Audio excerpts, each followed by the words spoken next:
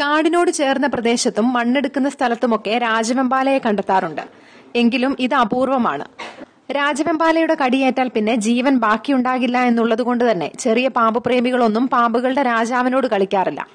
ജനവാസ കേന്ദ്രത്തിൽ പേരാവൂരിൽ കണ്ടെത്തിയ കൂറ്റൻ രാജവെമ്പാലയാണ് മലയോരത്തെ ഇപ്പോഴത്തെ സംസാരം. 2 മീറ്ററിലേറെ നീളമുള്ള ഈ പാമ്പിനെ പിടിക്കാൻ വനം വകുപ്പുകാർ നേരിട്ടെത്തി.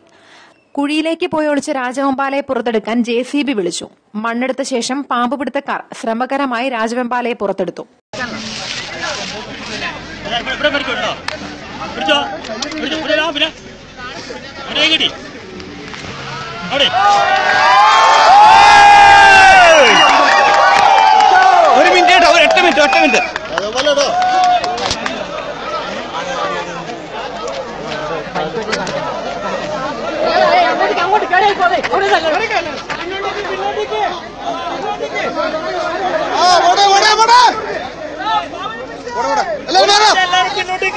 പാമ്പിനെ പിടികൂടിയതോടെ വീടിനുള്ളിൽ ഒളിച്ച സ്ത്രീകളും പുറത്തു. എല്ലാവരും പാമ്പുകളുടെ രാജാവിനെ അടുത്തു വന്നു.